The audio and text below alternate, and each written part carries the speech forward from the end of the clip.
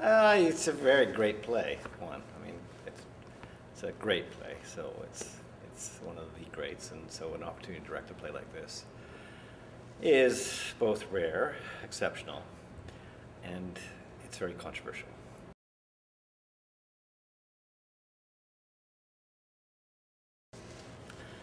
Well, I can't really say why, other than that Shylock is, uh,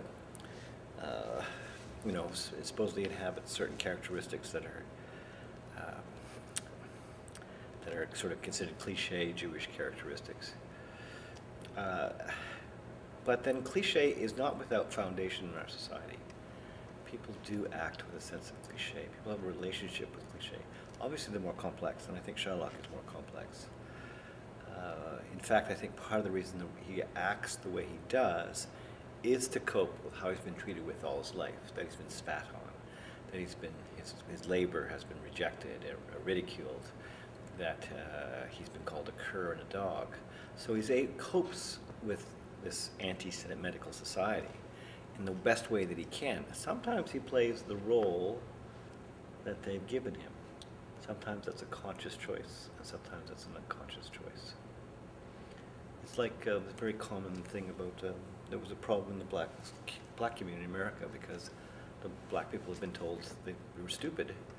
Well, the danger is they begin to believe that they're stupid, and it became it's sort of an innate prejudice they're trying to worm their way out of, get out of, that only through thought and talk and dialogue and therapy, and people have been able to slowly transcend that. But it's difficult. It becomes ingrained in a culture, in a community, and certainly Shylock is a victim of that kind of prejudice, that he then becomes the thing that they're talking about. At the same time, I think the reason the play is much richer is that he's a character who also wants to be seen and known and recognized. And he acts in an ambivalent way. He hates the Christians, he says this, and yet he'll go to dinner with them. He says he won't go to dinner with them, and he won't eat pork, that he won't talk and dine, and then 2 scenes later he's going to dinner with them. So there is a desire on his part to somehow get the recognition that he feels the Christian society hasn't given him, to be seen, to be seen as a three-dimensional person with goals, ambitions. And what's interesting, I think, about the society is that it's a very hypocritical society. The Christians are extremely hypocritical. Shylock is singular in his vices. The Christians are hypocritical in their vices. They sound virtuous, but they're actually viceful.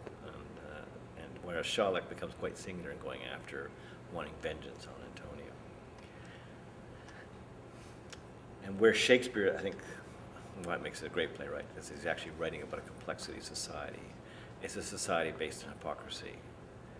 And what society isn't based on hypocrisy? What society doesn't use hypocrisy sort of to grease the wheels, to enable it to keep functioning and moving?